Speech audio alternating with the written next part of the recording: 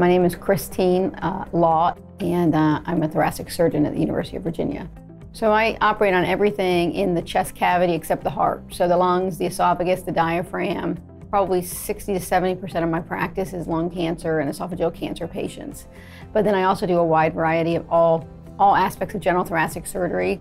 We've seen a lot of changes in thoracic surgery. We've gone from being big open operations to a lot of minimally invasive procedures where we use scopes and cameras to take out big cancers and both of the esophagus and also of the lung. And we've also really perfected lung transplantation over the last several decades.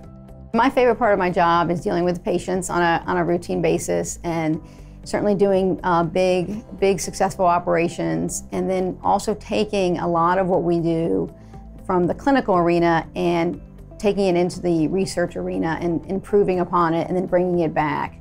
So I really enjoy the sort of the innovation that we see in academic centers. It's interesting, we have a wonderful group of residents and fellows who help us.